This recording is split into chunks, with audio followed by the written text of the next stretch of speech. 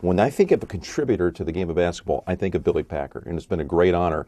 I like to say 50 years from now, one of the great honors for me was to be able to work with Billy Packer, and I hope a half century from now people look back and see that he was recognized for what he was, one of the great contributors to the game in so many ways. Billy, how do you want to be remembered? I really don't want to be remembered, to be honest with you. That's really not important to me. I've had so much fun with the game, and working with real pros like this. I don't get any thrill out of that. We talked about Coach Wooden before. I get thrill out of preparing for the games.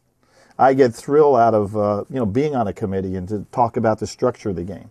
I don't have any interest in what people think about me in 50 years from now. Matter of fact, in my family, which is really neat, we don't ever even talk about stuff like that. So I have no interest in what people think or be remembered. I had a great time, great run with the game, and that's just how I approach it.